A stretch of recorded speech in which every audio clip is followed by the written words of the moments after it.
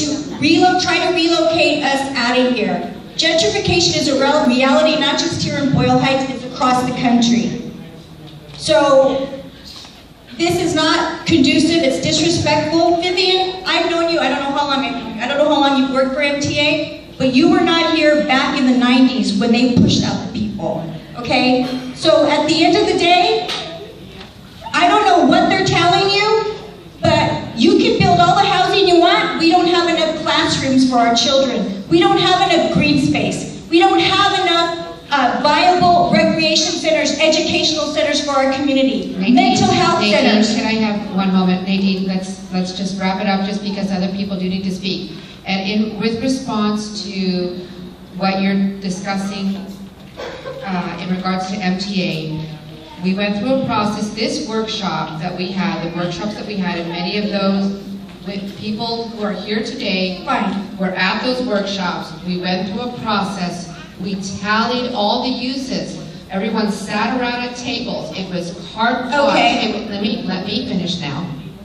We had a table. It was basically just white paper. What do you want to have? People went. They put dots. You may have been at some of those meetings. I think you were at the meeting that we had at Salesian High School one Saturday morning, where everyone talked about. It was attended by about 80 people. It was for Mariachi, and people put on boards what they wanted to see. And if we go back to that slide, do you mind, Lee?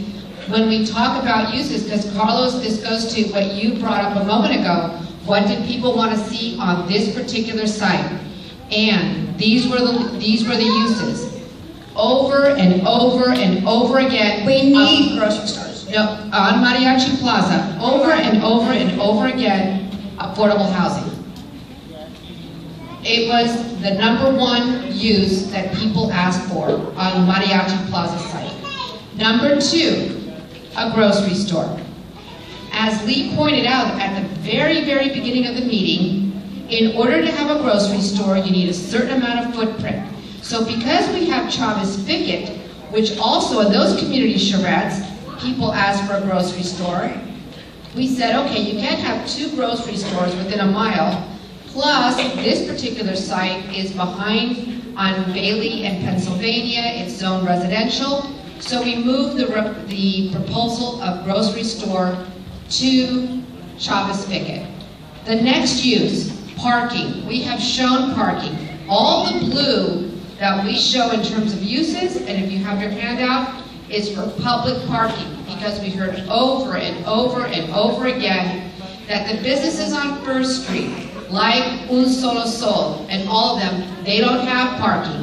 Plus the fact that the city comes and does their street sweeping during the time that they have their businesses. So they said, let's put in some public parking. We've tried to show some public parking.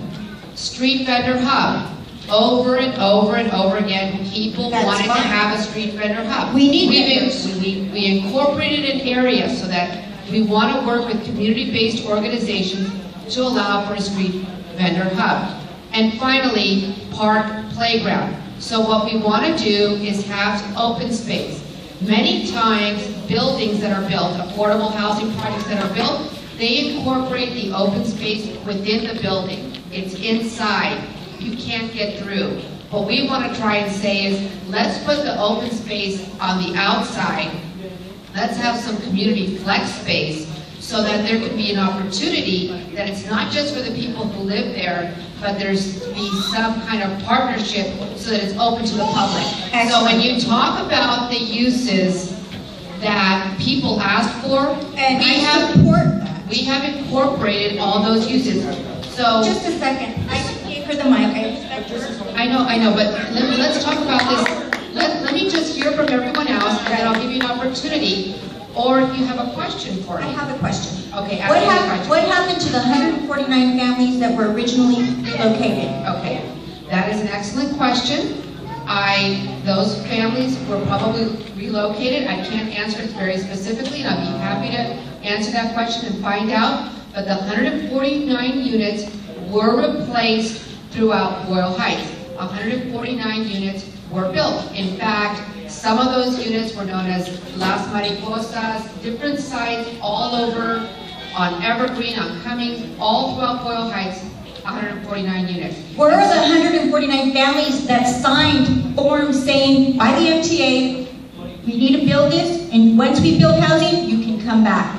That was I can bring you the first woman family that was relocated and the other families that are not here. So who are you going to move in? Nadine, as you well know, we have a process. It's the process that all our nonprofit housing developers use, whether it's a community of friends, which they're building affordable housing, whether it's ELAC, whether it's a BODE. They go through a process, and our objective, and in response to someone who brought it up, we are proposing 100, let there be no misunderstanding, we are proposing 100% affordable housing. That is what the community has asked for, and what all the different developers do, and we're requiring them to do an outreach program to ensure that they work with community-based organizations, to have outreach, to have working sessions, to have counselors, to help people fill out the application. At Mariachi Plaza, will that be East LA Community Corp, or will it be a community of friends at this point? No. We have not issued an RFP. Okay. We're only in the process of doing development guidelines. The RFP will not be released probably until January or February of next year. At that point, people will respond to that. No decisions have been made. It's just raw land, and all we're doing is getting ideas for development. For each site. Okay, so right now, we're going to go to... We have 3 questions. 3 questions? Okay, let her go her. It's okay. You have your written.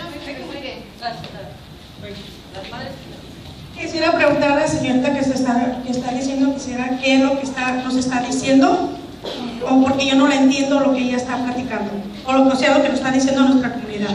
No, la señorita que estaba aquí. Quiero saber qué es lo que estaba, porque no entendí bien. Ajá, ¿qué pretende decirnos? What we want to know is what are you pretending to do with us. You two are talking to us. We want to know what your goal is and what you're trying to do. To support our community. The decisions made are by our community,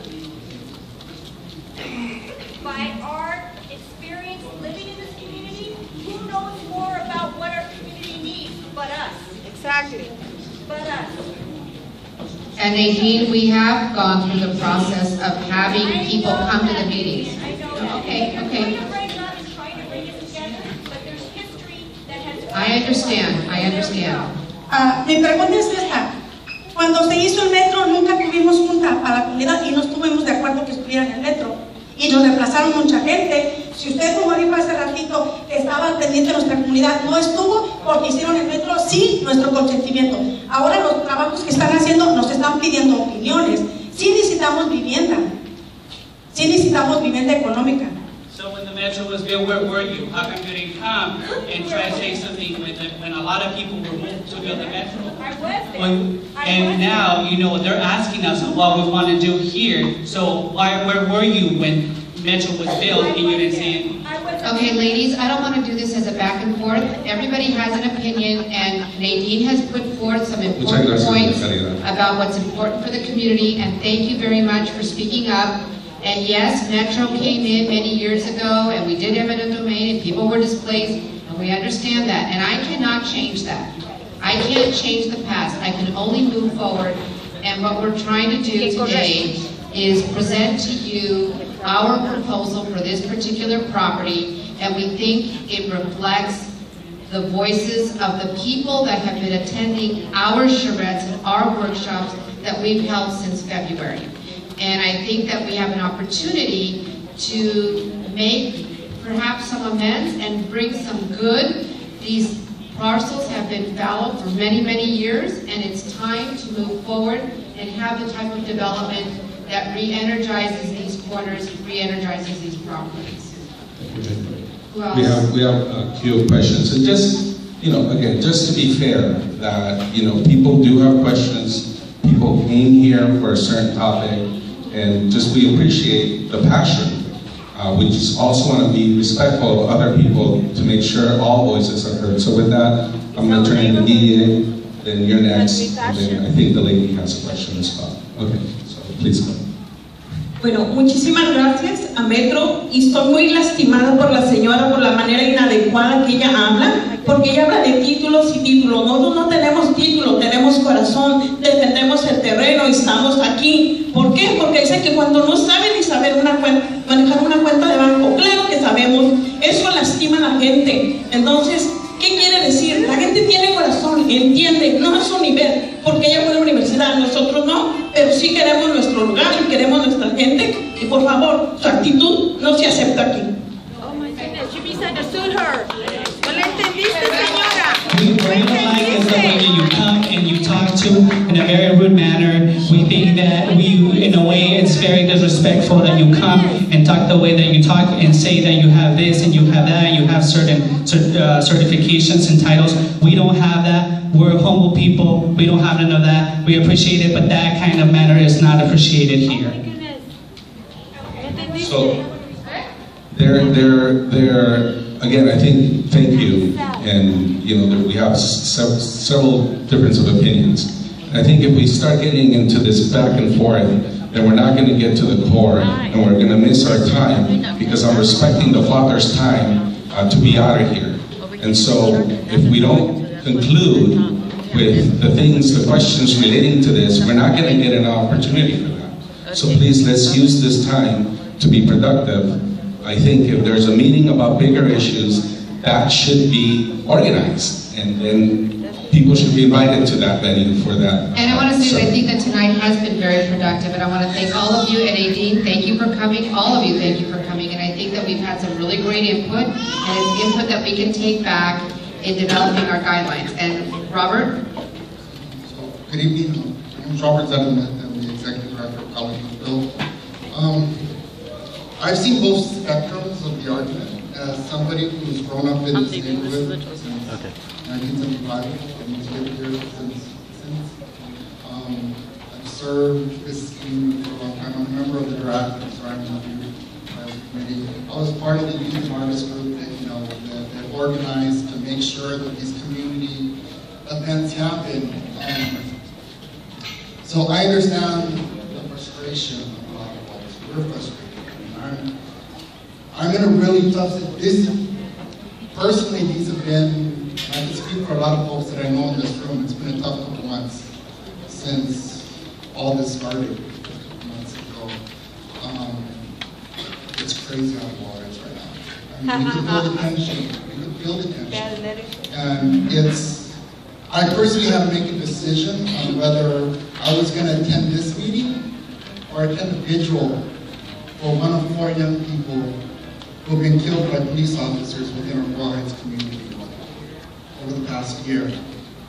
And so the issue is complex. I mean, it's really tough. I mean, and there's a lot of folks to blame. I blame in terms of, I really appreciate MPAs being responsive to the community and hosting these meetings.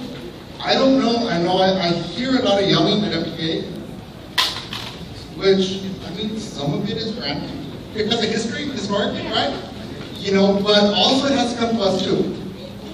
Because when we had this fight, when we came to the Fuente Center, and we filled that spot up, there was a lot of folks that were angry about these developments. And we fought, there were some of us who fought really hard to make this happen, these community spaces happen. But I feel, to a certain extent, we failed because me personally, I'll call myself out, the young people that I had coming to the events at Fuente, they're not here today, and they haven't been here. And so we haven't done a good enough job making sure that we get our constituents, because we all have a fight. Everybody, and I've been in Boyle Heights and East LA for a long time. We love to fight. But sometimes the planning, the tough work, the difficult work, the compromise, that's a different challenge. And that's something that we all, as individuals, have to challenge our anger to really figure out the development is going to happen. We have to make sure the development that happens reflects our community. And sometimes, my